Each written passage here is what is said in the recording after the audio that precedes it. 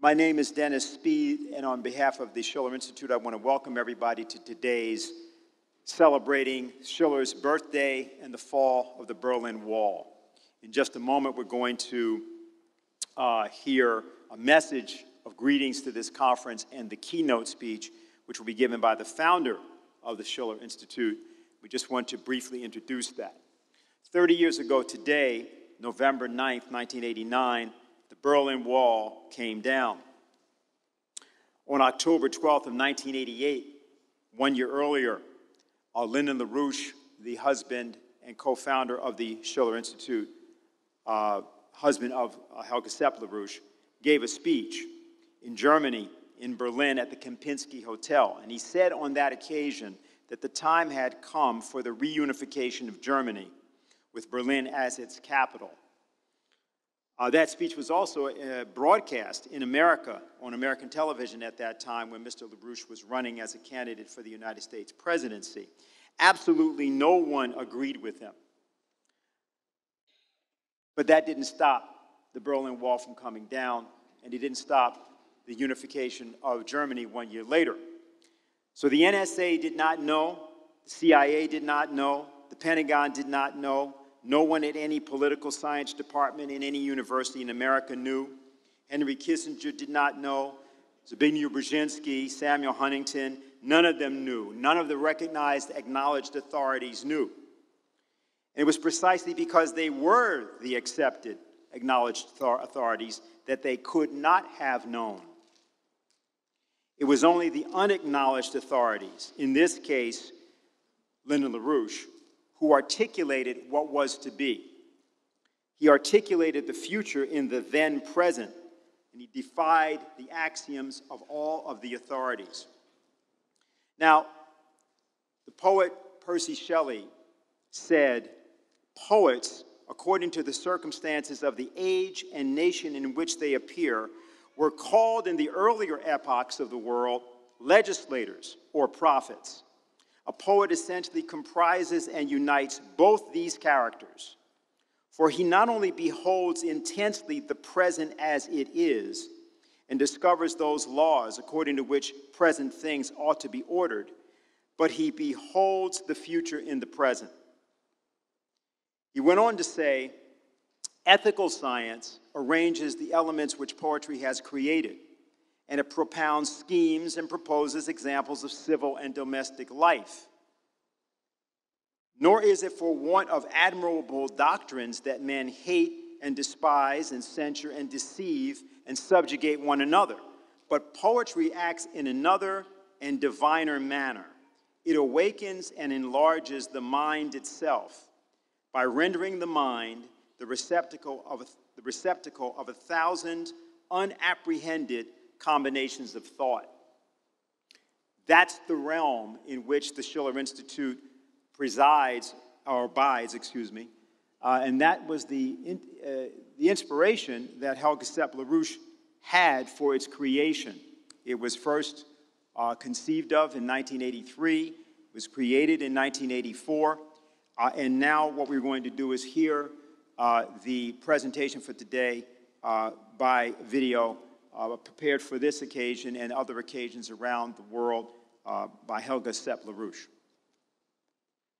We celebrate today a threefold anniversary, that of the 30-year anniversary of the fall of the wall in Berlin, the 260th birthday of Friedrich Schiller, the great German poet of freedom, and it is 35 years ago that the Schiller Institute was founded. And when you have a coincidence of such three anniversaries, it is actually worth looking back and see how they were interconnected. Now, many people today may not even remember the fall of the wall because they were either not yet born or they were too young to follow it. But it was really important to learn the lesson of what happened then and what went wrong as compared to the situation we have today. Now, I remember many of the incidents as if it would have been yesterday, because we were not just standing on the sidelines and watching it, but we were in the middle of these events trying to shape them with our ideas. Now, there is almost no example of a greater difference between the official narrative of what happened with the German unification and the fall of the wall. The official narrative is one thing, and what really happened is quite a different thing. Because if you listen to the official narrative, then this was the victory of democracy over communism, of freedom over dictatorship. And Fukuyama, the historian, 2 years later, when the Soviet Union collapsed, even said, this is the end of history. And in general, the narrative was that the entire world would embrace the Western model of democracy, of human rights, of the parliamentarian system, and that would be just the way it would go.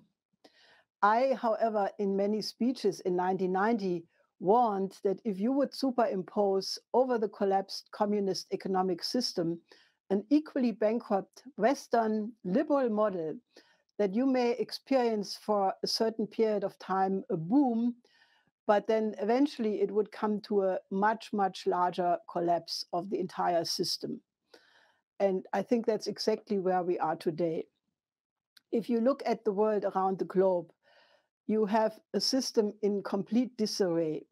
Look at the mass demonstrations in Chile, in Iraq, in Lebanon. Look at the yellow vests in France. Look at what happened with the Brexit.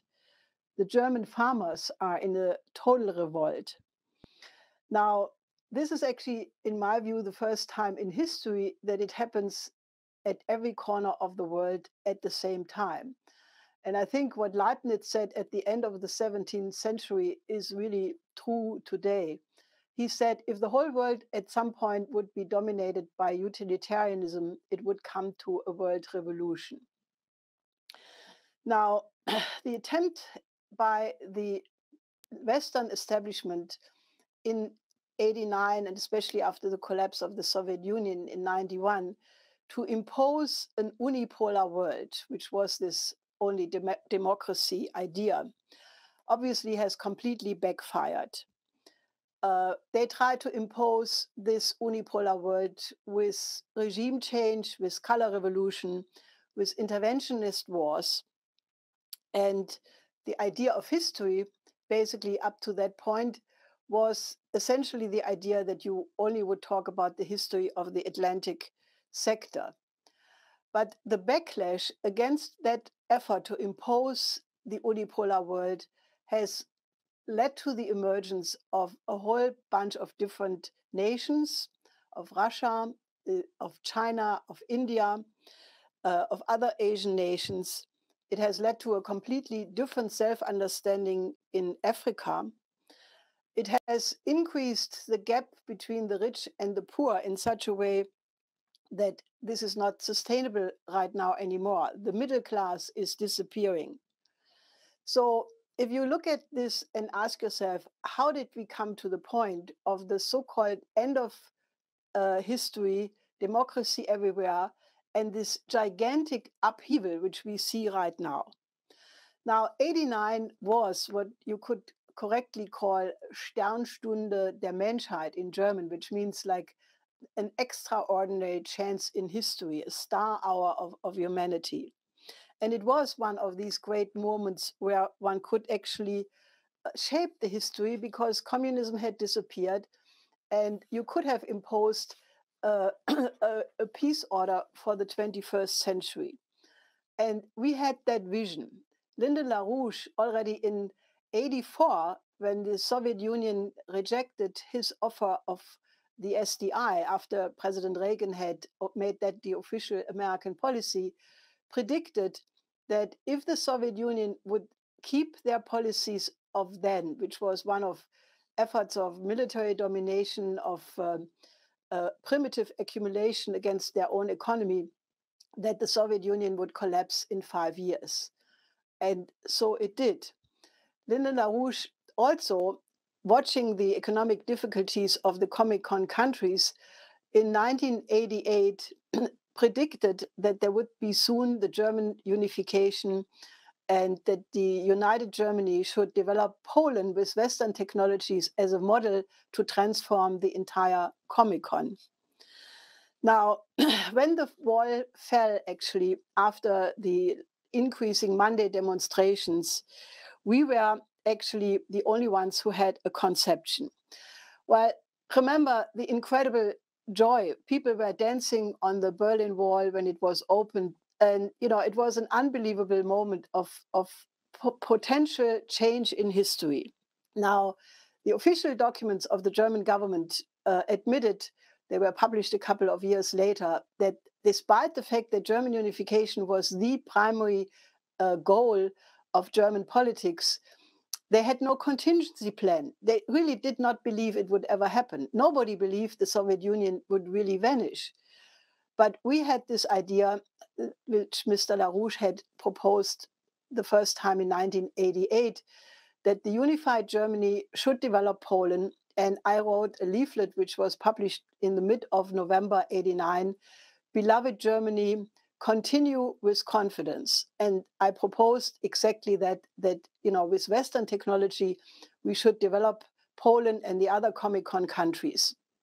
Now, this was naturally, not yet becoming policy, but Kohl, the Chancellor of Germany at that point, made a first baby step in the direction of sovereignty by publishing on the 28th of November, a few days after my leaflet, a 10-point program, which was not yet the idea of a unification, but of a confederation of the two German states.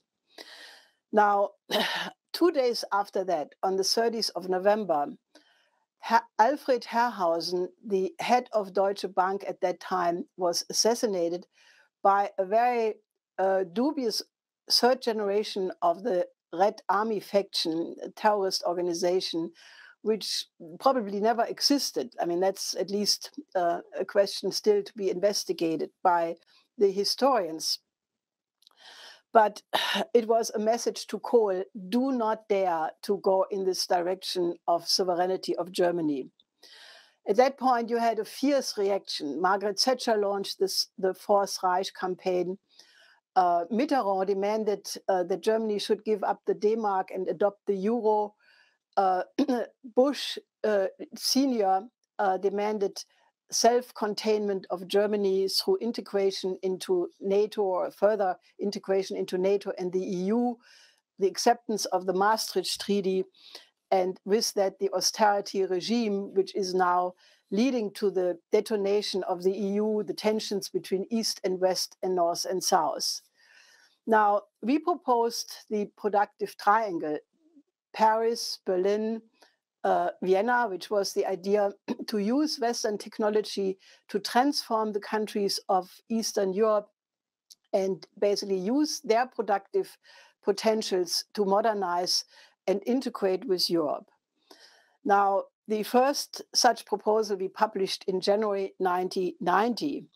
And when the Soviet Union collapsed in 91, we immediately prolonged that productive triangle idea to all of Eurasia, to connect the productive centers of Europe and the population centers with those of Asia through development corridors.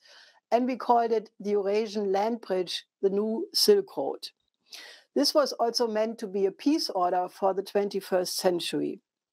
Now, naturally, the neocons who wanted to impose their unipolar world broke their promises they had made to Gorbachev that NATO would never be expanded to the borders of the Soviet Union.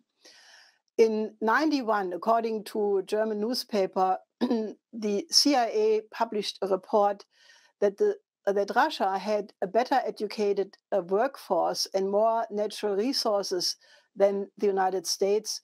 And therefore, if one would allow economic development, they would become a competitor on the world market. So therefore, economic development should be discouraged.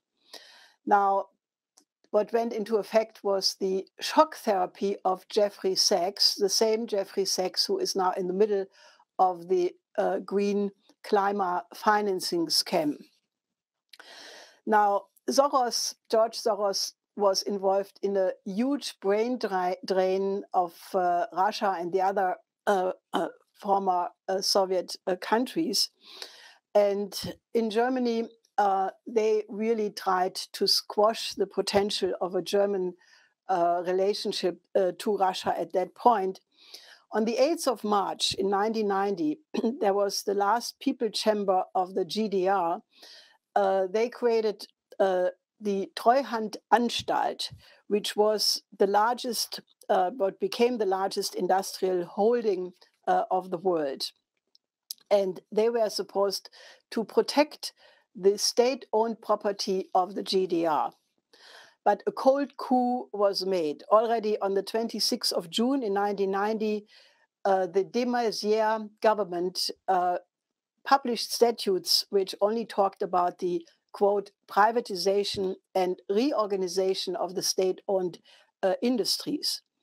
In 1990, in August, Detlef Carsten Rohwedder, who was a very good and effective industrialist, was assigned to reorganize this Treuhand.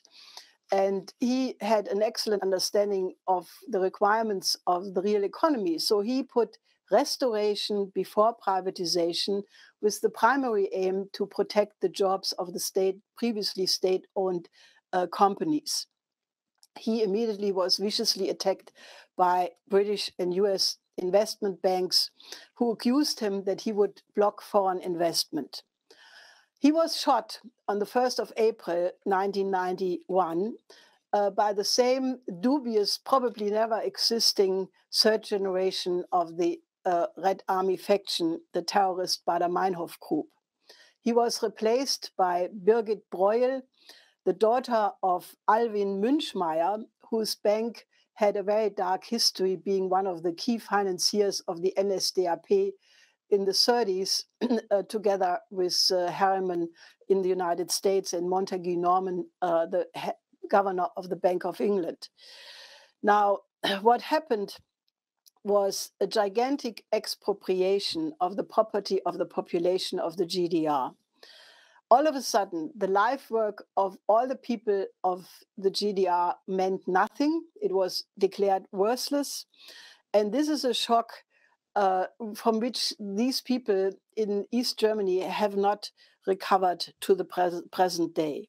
And I would say that this expropriation had a lot to do with the fact that you have now the emergence of the Alternative for Germany, a populist organization, which, however, has a lot of very evil elements, right-wing extremist, if not worse, fascist elements in it. Now, the establishment went to basically use the fact that communism had disappeared, and something new happened. When the Soviet Union still existed, the oligarchy in the West still saw a certain requirement for scientific and technological progress to basically keep up with the arms race in the Cold War, for reasons which were already developed by Machiavelli, that you always have to stay on the same level of technology or be ahead as your opponent. But with the collapse of the Soviet Union, the forces of the British Empire went into an absolutely unrestrained deregulation of the financial markets. And they went back to the old oligarchical thinking to reduce the population, keep the population backward. And especially after they succeeded to eliminate Glass-Steagall in 1999, you had a complete unrestrained deregulation of the financial markets at the expense of industry, at the expense of the common good, for the total profit maximization of the speculators. Now, in 2007, in July, when the secondary mortgage crisis erupted, actually 1 week before, Lyndon LaRouche made a world famous video where he said, this system is absolutely finished, and all we will see now is how the different aspects come to the surface. And then you had, as a result, that people did not listen to him, the big systemic crash in 2008. Now, nothing was done by the central banks to eliminate the root causes of that crash. And therefore now, about 11, 12 years later, we are facing an even worse crisis because all they did was quantitative easing, zero interest rate, negative interest rate. And today you are looking at the blowout of the entire system, much, much worse than 2008. But in the meantime, another tendency also developed. Our proposal for the Eurasian land bridge reorganized conferences and seminars in 5 continents. In '96, there was a big conference in Beijing where I presented our proposal to use the Eurasian land bridge as a cornerstone for a new world economic order. And at that point, China declared the Eurasian land bridge to be the strategic goal of China until the year 2010. But then naturally in '97, the Asia crisis happened. In '98, the Russia state bankruptcy. And basically these countries, the Asian countries, were forced to develop an alternative to defend themselves. And since then, a whole array of organizations has developed: the BRICS, the Shanghai Cooperation Organization, the Global South, and the Schiller Institute just continued to make many conferences proposing that the Eurasian land bridge should become the world land bridge connecting all 5 continents. Then in 2013, President Xi Jinping announced the new Silk Road in Kazakhstan. And in the 6 years since, this has become the largest infrastructure project in history ever. It already is joined by 157 nations and 30 large international organizations. They have created a new paradigm based on respect for the sovereignty and non-interference in the social system of the other countries. It is now basically a model of cooperation which, according to President Xi Jinping, is open for cooperation for every nation on this planet. Now, when you look around the globe, you see demonstrations in many countries, many of them larger than the Monday demonstrations in the GDR in '89, and some of them are not as peaceful as those were. We are also confronted with existential dangers, especially emanating from the drug cartels. If you look at the situation in Mexico, or if you look at the mostly Soros-sponsored color revolutions like Hong Kong and other destabilizations around the world. It is actually also the same forces which are behind the coup against President Trump since 2016. But there is also a counter move. The criminal investigation of the coup plotters against Trump, led by Attorney General Barr. So 30 years after the fall of the wall, we are exactly at the point which I had said in many speeches, that if you superimpose the liberal system, then you will have a much larger collapse. And that is exactly what we see today. But we also have the new constellation of the Belt and Road Initiative and President Trump, who said many times and has proven through his action that he wants to improve the relations with Russia and China. So you actually can say that we are experiencing right now the great chance of 2019.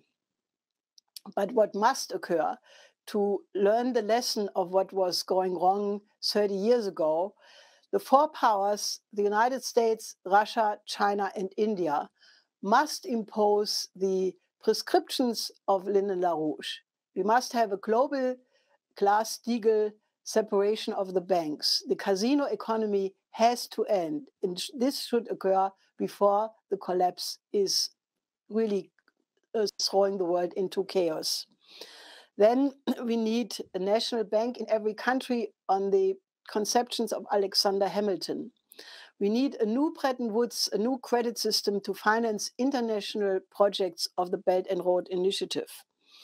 And we have to have an increase of the productivity of the economies through a joint crash program for the realization of fusion power, and we need international cooperation for space exploration and research.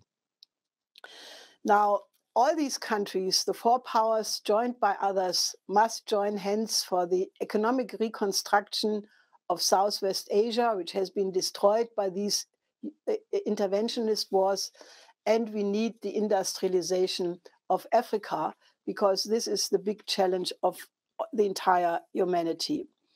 We must overcome geopolitics, and we must agree to what President Xi Jinping has been proposing for many years, a shared community of the future of the one humanity. This, however, must be combined with a renaissance of classical culture. And this is why the role of the Schiller Institute and the ideas of Friedrich Schiller are so absolutely indispensable. It was the principle of the Schiller Institute when it was founded in 1984 that a new world economic order could really only succeed if you combine it with a classical renaissance. We need a dialogue of the best traditions of all cultures. And for European civilization, this means that the beautiful image of man, as expressed by Friedrich Schiller and as it was celebrated by Beethoven in the Ode to Joy in the Ninth Symphony, must become the basis of our education system and of our social life. Because according to Schiller, each human being has the potential of becoming a beautiful soul. And his definition of that is the potential for every human being to become a genius.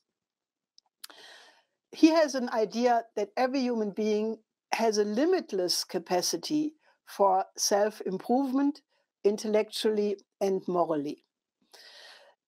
So the liberal model, if you look at it, has not just failed economically, but also culturally.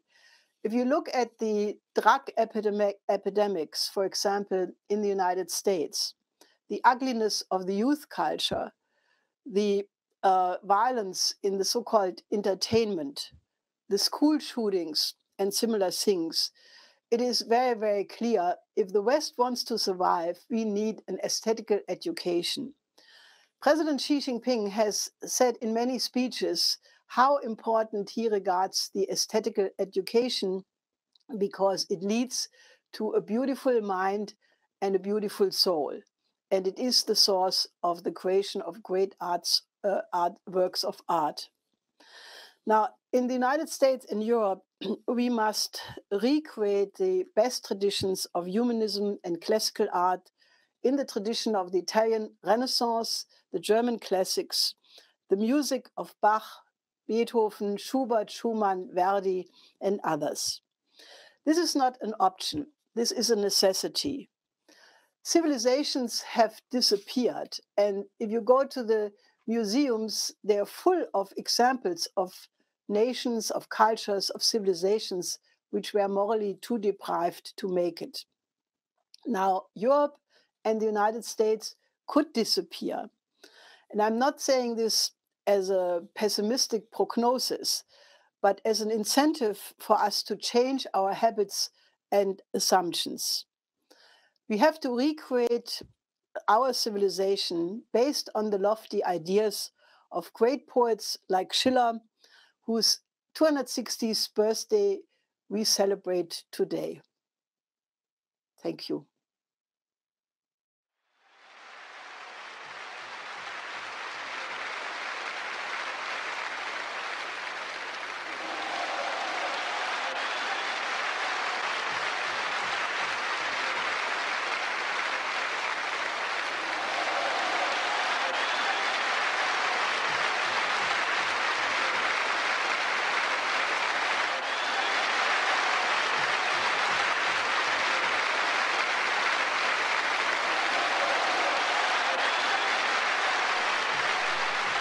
On October 6, 1989, Soviet Premier Mikhail Gorbachev arrived in East Germany for the 40th anniversary of the German Democratic Republic, which had by that time lost tens of thousands of its people through gaps opening in the Iron Curtain. What had begun as Monday night candlelit vigils in Leipzig grew to include thousands of demonstrators across East Germany, filling the streets, demanding their freedom and the right to travel west. These demonstrations only grew stronger, and the people were no longer afraid to demand access to those inalienable rights of man that were still enjoyed by the West. Even though the Western system was crumbling under controlled disintegration, and the political leadership had become increasingly corrupt, elements of the West still maintained their constitutional commitment to human liberty. But after years of enduring the Soviet system, the people recognized that they no longer had to accept the conditions of that system, and they desired to be united with the West.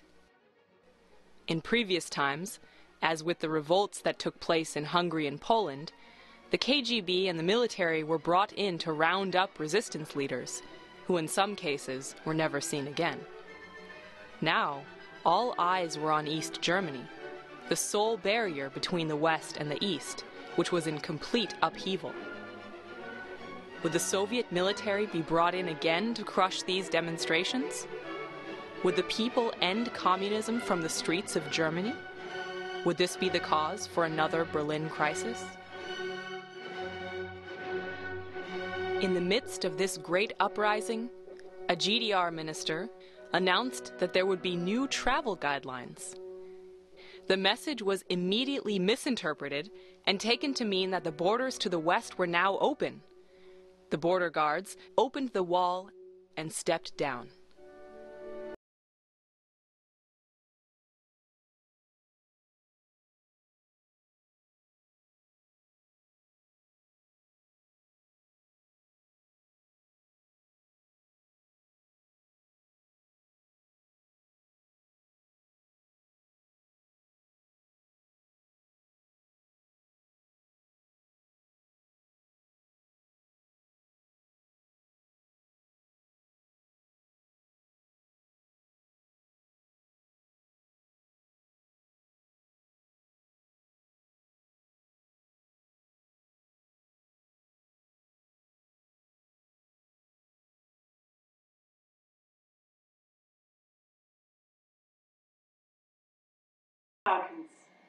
I think you all have seen in recent days these extremely exciting moving pictures from Berlin. You know that the borders between East and West Germany have been opened. And the wall in Berlin, while it is still there, has practically come down. When this happened on the joyful 9th of November, in the first evening, 100,000 people immediately came over from East Berlin to West Berlin to taste what the new freedom would look like. Sunday, 3 million people came, and the stream has not ended since. Well, so also into West Germany, people came, they embraced each other, and you know, the people were so happy, and the West German people, they overcame all normal kind of behavior. They showed a tremendous hospitality. They opened champagne. They gave food. They invited people for dinner. People were climbing the wall from both sides. The Ode to Joy, the symbol of the fight for freedom, was sang on the most important street in Berlin, the Kudamm. And the Symphony of West Berlin played for free the 9th Symphony of Beethoven, and they performed 2 times the Magic Flute. Well, let me tell you, I think this is a genuine, real revolution. It's a revolution of agape, of love, of charity, not a revolution of rage. And as one woman from the DDR said correctly, Schiller, in this situation, proves to be the real revolutionary. And you remember the famous sentence in the Ode to Joy, all men become brethren.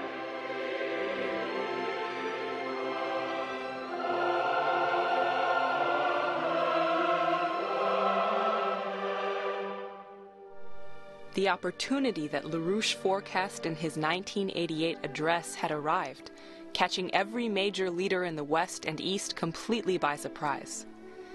the moment had also arrived for the sane elements in the West to seize this opportunity and immediately offer their hand for Eastern debt relief, reconstruction, and growth. Germany, which had been divided since the end of World War I, was now in a position where under the right leadership it could resume its position as a leading power in Europe and the world. A historic moment that had not existed since German unification under Chancellor Otto von Bismarck was the immediate political reality of the time. Okay, so we're going to go right now into our musical program. I think you all have a program in front of you, and if you don't, let me simply announce that we'll begin with Michelle Erin, soprano, Margaret Greenspan at the piano, and then John Segerson, tenor, with Margaret Greenspan. And then I will introduce the rest of the program after.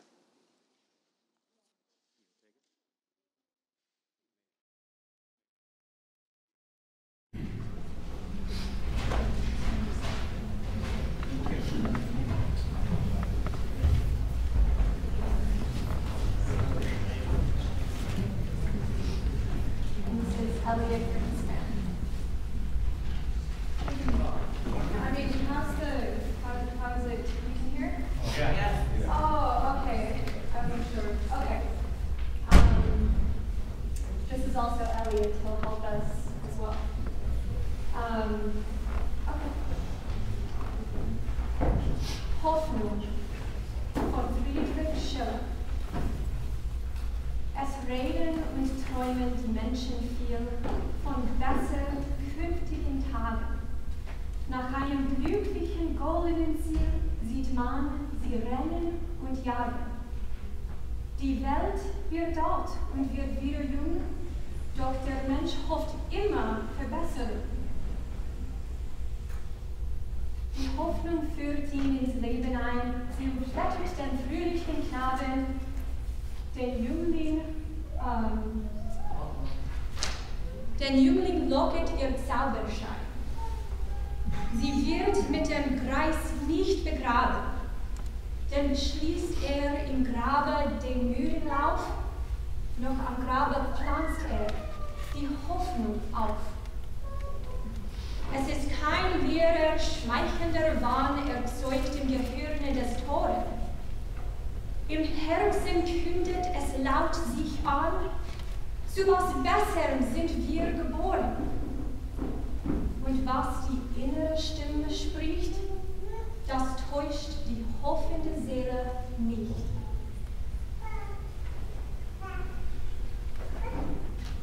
Don't go away.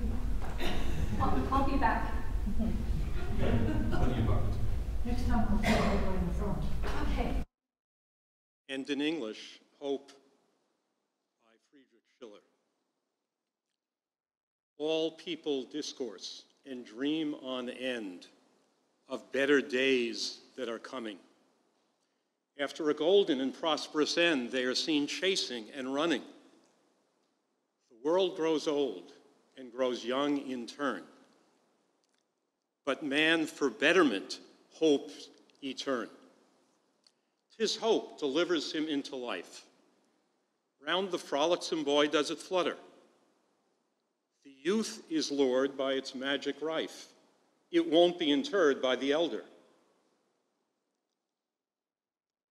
Though he ends in the coffin, his weary lope, yet upon that coffin he plants his hope.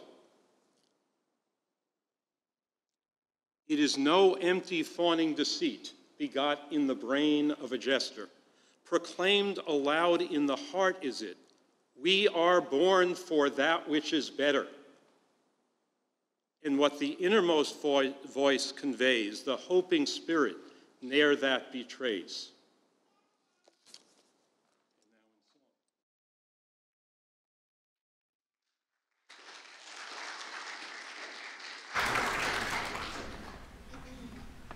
Same poem, this time will be joined by Margaret and Schubert.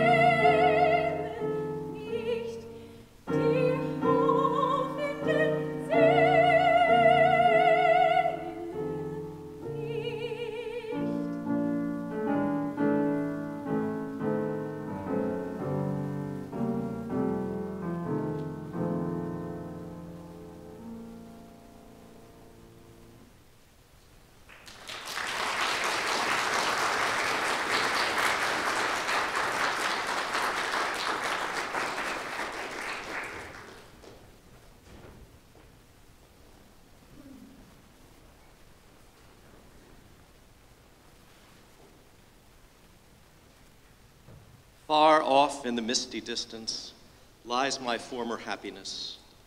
My loving gaze now rests only on one single beautiful star. Yet, like the star's glory, it is but a phantom of the night. If you were o'ertaken by that long sleep, if death closed your eyes, my cares would yet possess you, and you would live to my heart. But oh, you live in the light, yet you live not of my love. Can love's sweet yearning, Emma, can it pass away? And what's gone and past, can that be love? Its flames heavenly glow. Does it, like an earthly thing, ever really die?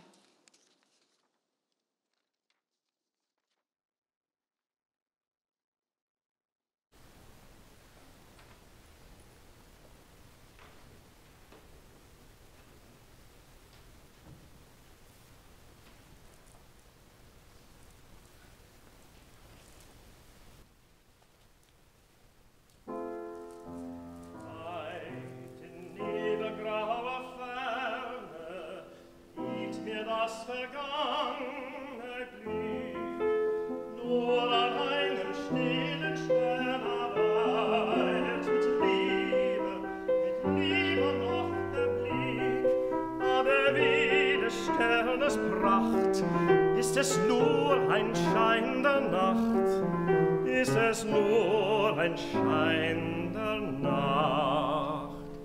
Deckte ihr der lange Schlummer, dir der Tod die Augen zu. Dich besäße doch mein Kummer, meinem Herzen lebtest du, aber ach, du lebst im Licht, du lebst im Licht. Meine Liebe liebst du nicht, meine Liebe liebst du nicht. Kann der Liebe süß verlangen, Emma, ganz vergänglich sein.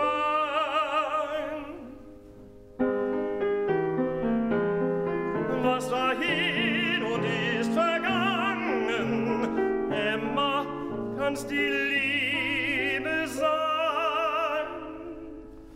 Ihre Flamme, Himmelsglut, stirbt sie wie ein irdisch Gut.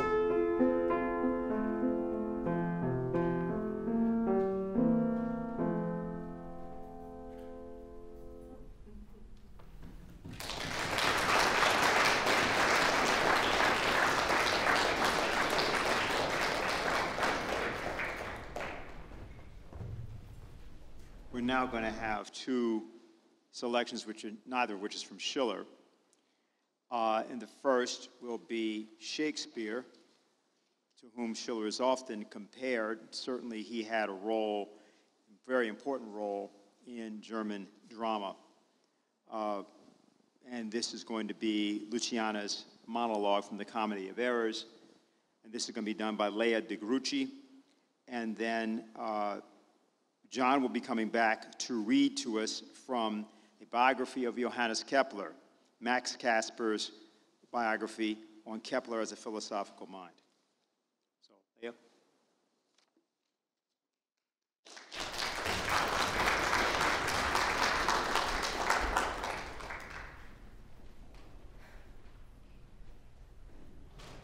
And may it be that you have quite forgot a husband's office? Shall Antipholus, e'en in the spring of love, thy love springs rot? Shall love in building grow so ruinous? If you did wed my sister for her wealth, then for her wealth's sake use her with more kindness. Or if you like elsewhere, do it by stealth. Muffle your false love with some show of blindness. Let not my sister read it in your eye. Be not thy tongue thy own shame's orator. Look sweet, speak fair, become disloyalty. Apparel vice like virtue's harbinger. Bear a fair presence, though your heart be tainted. Teach sin the carriage of a holy saint. What need she be acquainted? What simple thief brags of his own attaint? 'Tis double wrong to truant with your bed, and let her read it in thy looks at board. Shame hath a bastard fame, well managed. Ill deeds is doubled with an evil word. Alas, poor women, make us but believe, being compact of credit, that you love us. Though others have the arm, show us the sleeve. We in your motion turn, and you may move us. Then, gentle brother, get you in again. Comfort my sister, cheer her, call her wife. 'Tis holy sport to be a little vain, when the sweet breath of flattery conquers strife.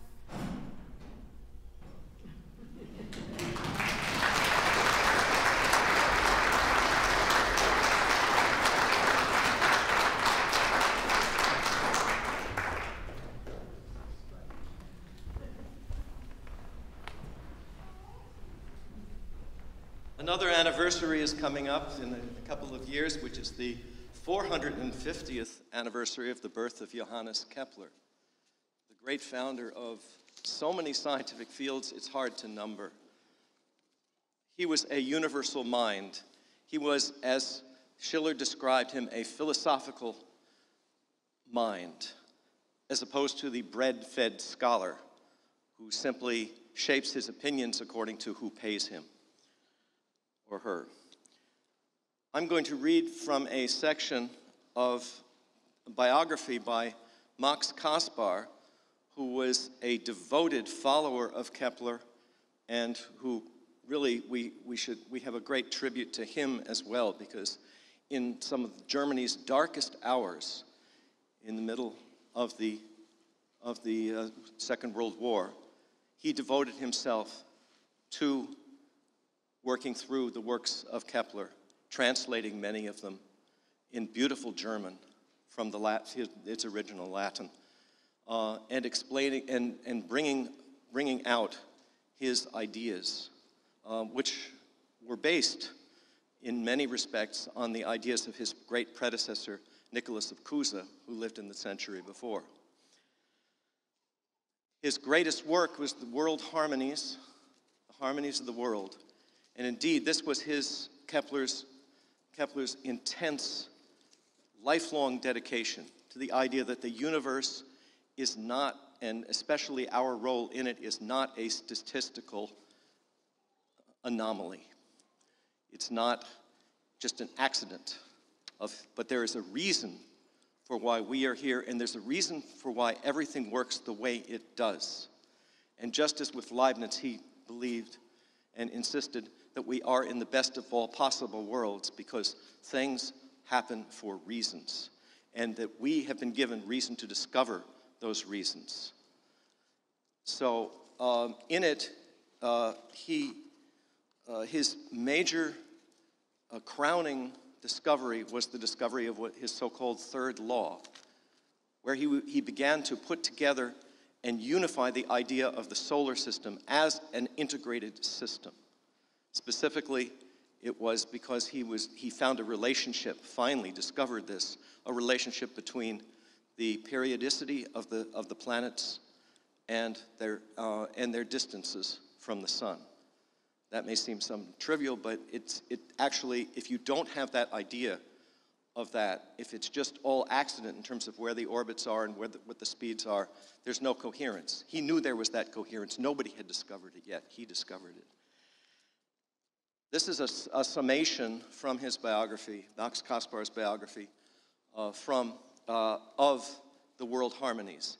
And I just hope that it gives you an impetus and encouragement to delve yourselves into the works of Johannes Kepler, who was one of the great discoverers of our civilization and of humanity as a whole.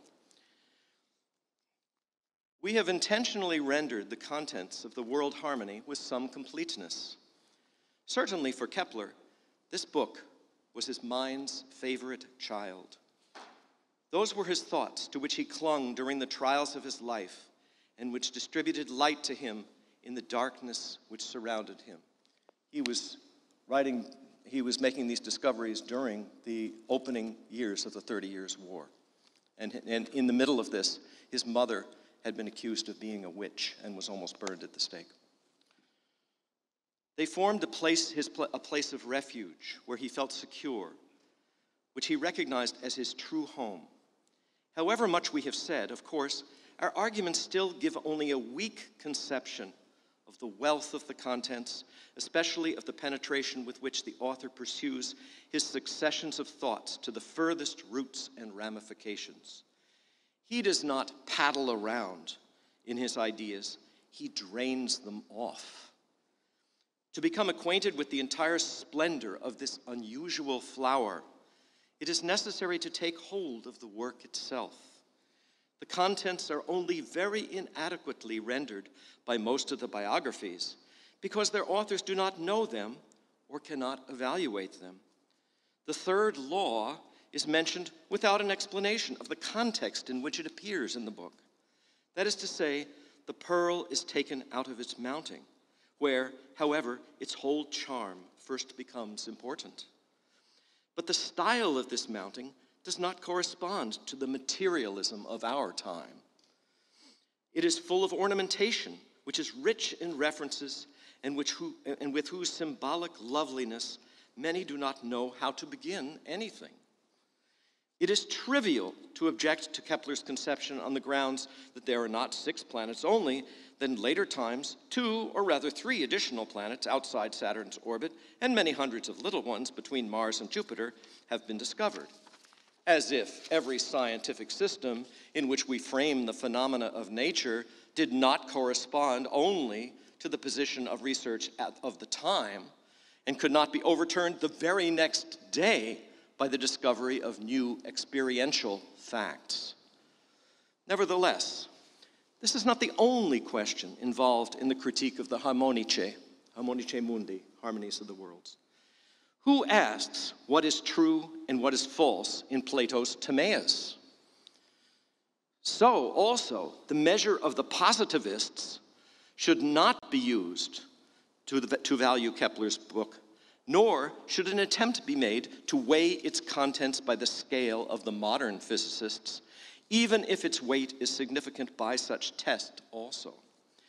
In truth, if a work presents science with such a valuable contribution as the third planet law, not to mention the mathematical and musical fruits, then a critic must seek the lack in himself if he does not achieve an understanding of the manner of contemplating nature out of which the work has arisen.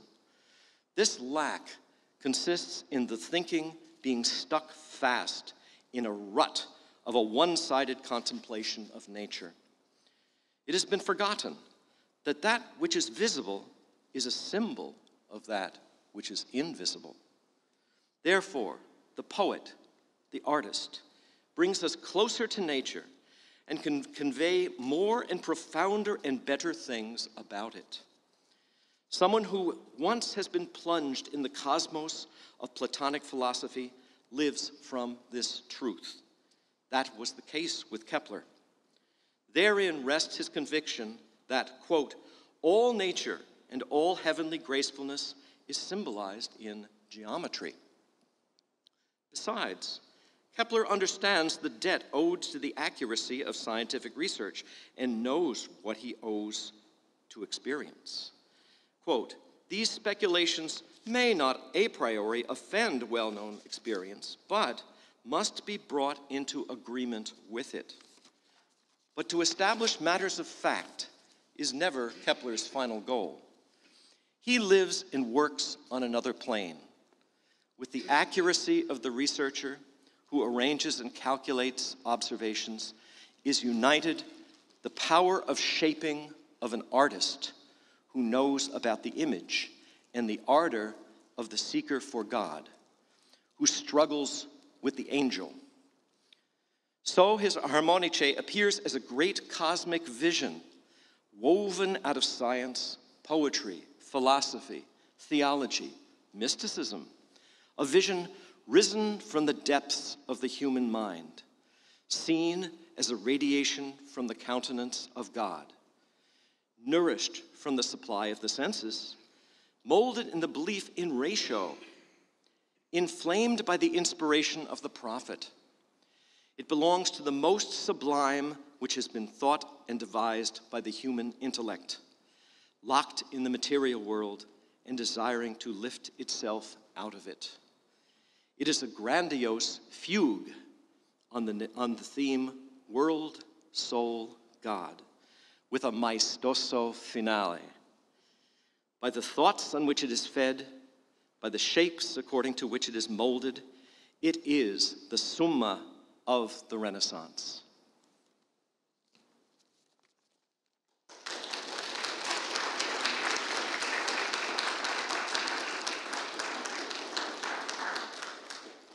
So we're going to conclude the first half of our program with 2 selections. One, Schiller's poem, The Division of the World, Die Teilung der Erde, which will be done by Frank Mathis, and then Schubert's An die Musik, which will be done by Lisa Bryce, soprano, and Richard Cordova, piano.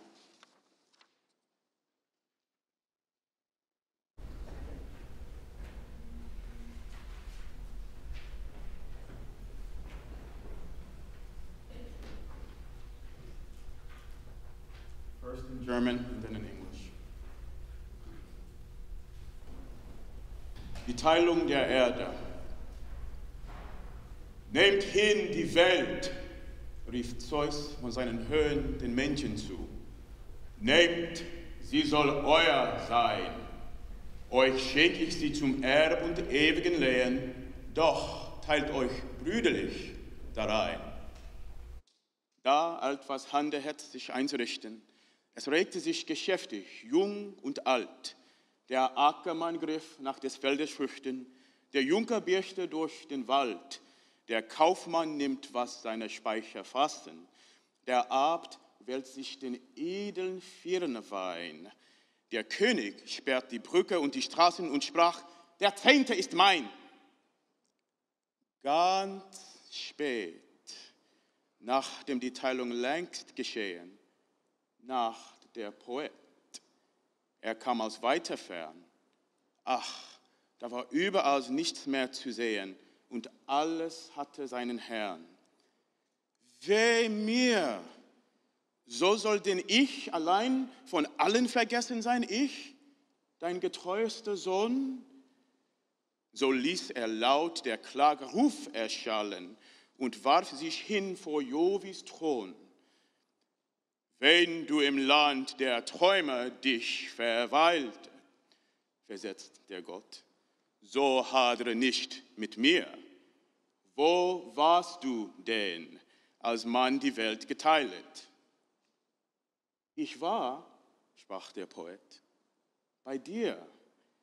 Mein Auge hing an deinem Angesichte, an deines Himmels Harmonie mein Ohr.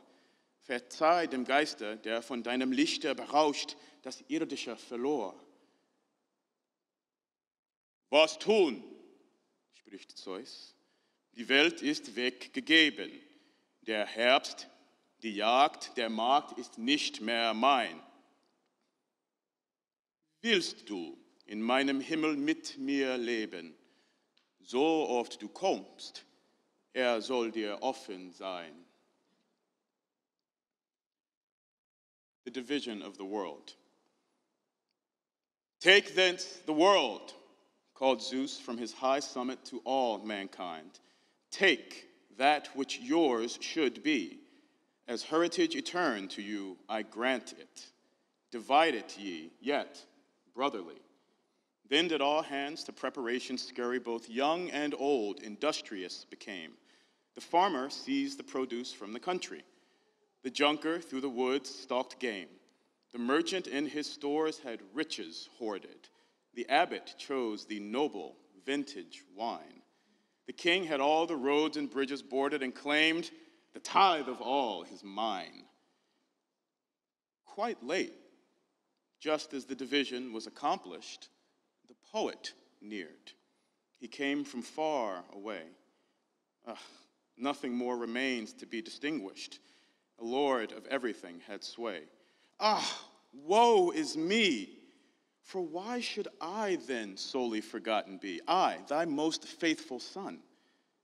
Thus did he make his accusation loudly and threw himself for Jove's high throne. If thou to dwell in dreamland have decided, replied the god, then quarrel not with me. Where wert thou then when I the world divided? I was, the poet said, by thee. My eyes did hang on thy expression, upon thy heaven's harmony my ear. Forgive the spirit which, by thy reflection enwrapped, did lose the earthly sphere. What can be done, said Zeus, for all is given, the crops, the hunt, the marts are no more free. Wouldst thou abide with me within my heaven? Whenever thou comest, 'twill open be to thee.